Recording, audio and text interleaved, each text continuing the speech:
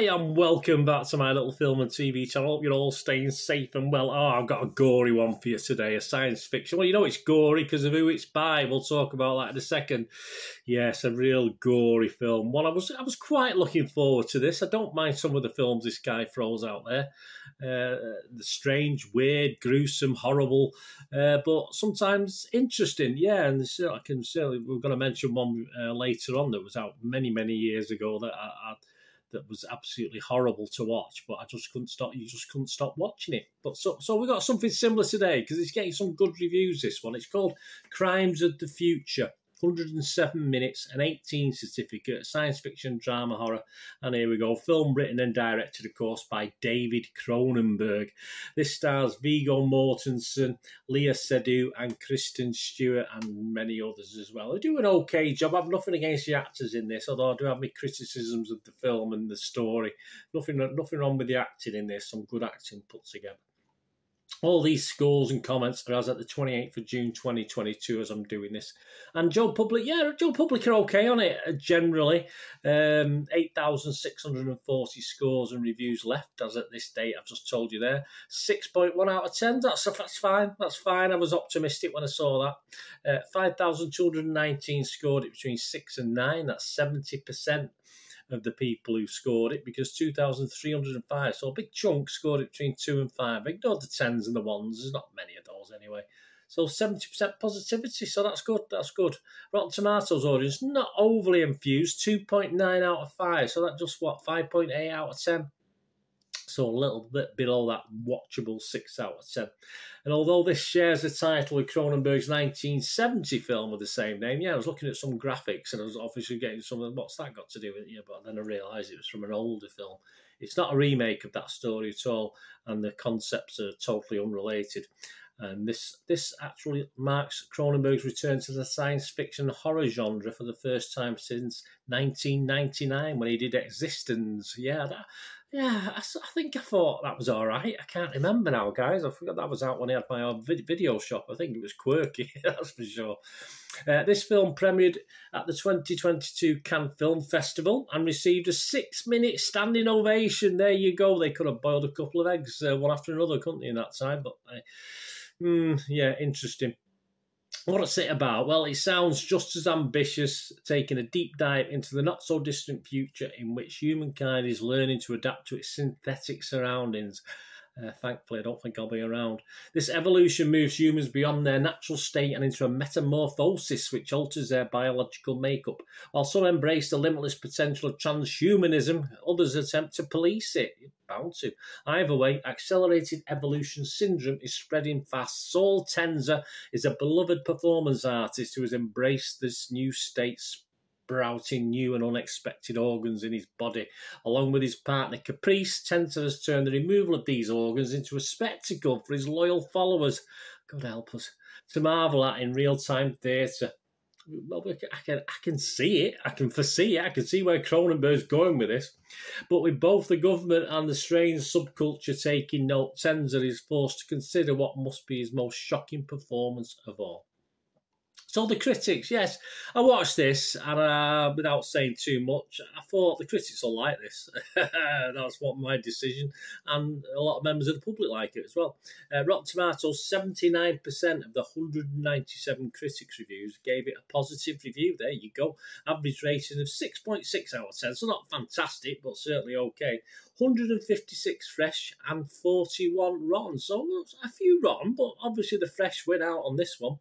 A couple of the fresh, David Fear from Rolling Stone. This is what the work of a visionary filmmaker looks like, he says. Forget the new flesh, long live the old Cronenberg. Okay, well, I do like some of the old shocking Cronenberg. This, for me, isn't... It just isn't anything to shout about. So I certainly won't be fresh on it. Jeffrey McNabb, he was fresh as well. From the Independent UK said, this is a film rich in ideas but with very little tension or passion. At times, it's more like a cerebral art gallery installation. Absolutely spot on. I agree with that. Than a full-blooded dramatic movie. So I'm not too sure why that rates as a fresh. He did give it, he got 3 out of 5, so that's 6 out of 10. So it will rate as a fresh, but that's a bit borderline for me. I mean, let's face it, some things that are called art are just garbage, and you can look at them for a few seconds, a minute, something like that, try and understand them, and then move on and do something else. Unfortunately, you have to watch this for over 100 minutes. If it was an art gallery, I could have just moved on by then and found a coffee bar or something like that. The rotten, there are rotten, as I said, a number of rotten. Rex Reed from The Observer, who, yeah, I think I sort of agree with what Rex is saying on this. He says, Crimes of the Future is a load of crap. So there, no messing about there. I would like to find a more civil way to describe even a sick and depraved bath bag of a movie like this one, but it defeats every reasonable attempt to try. Yes, Rex, I'm not far behind, mate. I think some of those critics are right, but in the wrong ways, if you know what I mean. I mean, the guy who gave it a fresh and compared to an art gallery installation was spot on. But if you're like me, some of the art gallery installations are ridiculous. The website's consensus, though, quintessential, if not classic, Cronenberg. Crimes of the Future finds the director revisiting familiar themes with typically unsettling fare. Yeah, he's advanced. He's gone.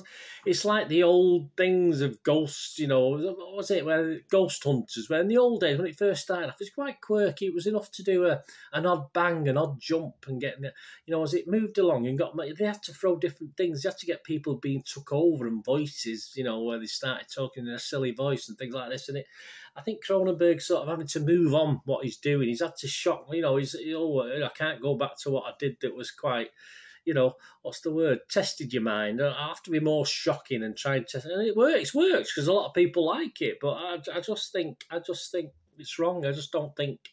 There's nothing clever for me in this, nothing clever at all. Metacritic, the other critic site we look at, the film's got a weighted average of 65 out of 100, very good, based on 49 reviews. As I say, I am in a minority on this one. And it scores anywhere between the lowest is 60, and the highest is 90. Hollywood Reporter's David Rooney give it 60. He said, the film offers up more mysteries than it solves. It does. Still riveting work from Viggo Mortensen and Leah Seydoux. Absolutely, I don't disagree with the acting. The actors doing a good job as performance artists whose canvases internal organ mutations will draw the curious. Draw the curious. I'd have any of those drawn to watch this on a watch list, in all fairness. No offence, but I don't know. We're going to talk about an old film in my critique that was probably equally shocking, but I just found it. Perhaps I was younger, perhaps I was a different person then, but I found quite intriguing. This, I don't. The Guardian's Peter Bradshaw, he gave it 80 out of 100. He said it's an extraordinary planet that Cronenberg lands us down on. It certainly is. And insists we remove our helmets before we're quite sure we can't breathe the air. I think I'll keep my helmet on and get back on the spaceship and zoom out of there, in all fairness. Right, my thoughts, guys. As you can see, I'm not impressed. I'm not impressed with this. And I did sort of watch it and then went back and rewatched bits because I just trying to think I was missing something in this. But for me, no. I mean, I watch films to be entertained. I don't mind being shocked. I don't mind being, you know, put in a corner and tested and this, you know, sort of my brain has to think things out. But for me, I just thought this was pretty awful. I do remember watching, for me, possibly one of his best films ever, Cronenberg, back in many, many years. It was when I had the video shop. I think I've still got a poster for it somewhere. Crash. I thought that was brilliant, unsettling, horrible, but I just thought it was brilliant. And I just, and I say, it just is what it is, and it worked for me. But this is just grotesque for grotesque's sake. And even if, really, this is the future. I mean, credit to the actors, as I've said before, they do a good job. They do a good job in this, great acting. And, of course, Cronenberg isn't everyone's cup of tea, but I quite like some of his stuff. And I have got into some of his efforts. As I said, I would put Crash up there as one, if not his best, that I've ever watched. And it's a film I would watch again. But not this. No, I pretty much didn't like. I'm not going to say hate, but I just didn't get into this. And people did. So, all fairness, perhaps you're seen as edgy and modern to like stuff like this. I'm not too sure. I'll stay as I am, guys, and that's a simple old me. If this is a future, so glad I won't be around to witness it. And it probably, you know, looking at TV nowadays and what gets attention and the shock factor, it doesn't surprise me. There's nothing wrong with Cronenberg in this film. Looking at that, I just thought it was a horrible watch. I just didn't enjoy it. So I'm not going to give it a mark, guys. I'm going to say a lot of people liked it, or scored it well anyway. I didn't like it, simple as Let me know what you think, guys. Be really interested to know your thoughts. As I say, I appreciate Cronenberg. I appreciate some people think he's a genius, and this will make you think and test you and stuff. I want to be entertained by a film. I say I don't mind being shocked and horrified, but sometimes being shocked and horrified is entertaining for me as well. So this doesn't work for me. Let me know what you think, guys. Anyway, please, everyone, stay safe and your families. Thanks for watching. Bye for now.